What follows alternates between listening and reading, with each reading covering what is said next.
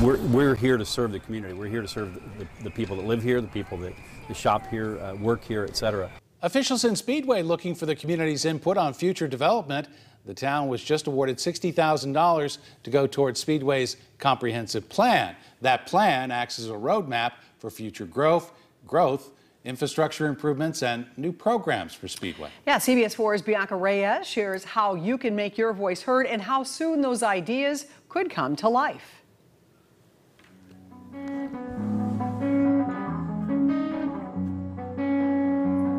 For the residents of Speedway, Meadowood Park is the place to be on Thursdays. In addition to our concert series, we have a farmers market here every Thursday. Local farmers are here to sell fresh produce, but town officials are here to farm new ideas. Tonight we're starting to get public input for our master planning. Thanks to a $60,000 grant from the state, the town of Speedway is ready to launch its master planning process. We're planning and trying to understand better what our needs are for the next 10 and 25 years. The money will be used to develop a comprehensive plan to guide the future growth of Speedway.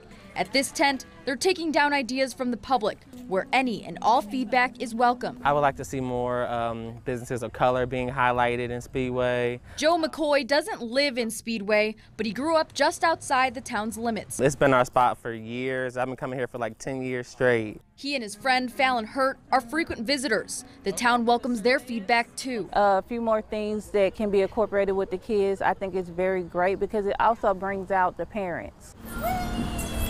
As a mother herself, Fallon says she loves Speedway's parks. She also thinks the town does a good job overall with public safety. I feel safe. I don't have to worry about any violence to the max. I'm able to bring my kids and allow them to play while I exercise, so I appreciate that. Officials say roughly 15 years ago, the same feedback was requested for the development of Main Street. And now we're actually planning all areas of town, and we're planning more than just the retail piece or the commercial piece that we were doing then. We're actually planning roads and streets and parks and for other things that we need. Reporting in Speedway, I'm Bianca Reyes, CBS 4 News.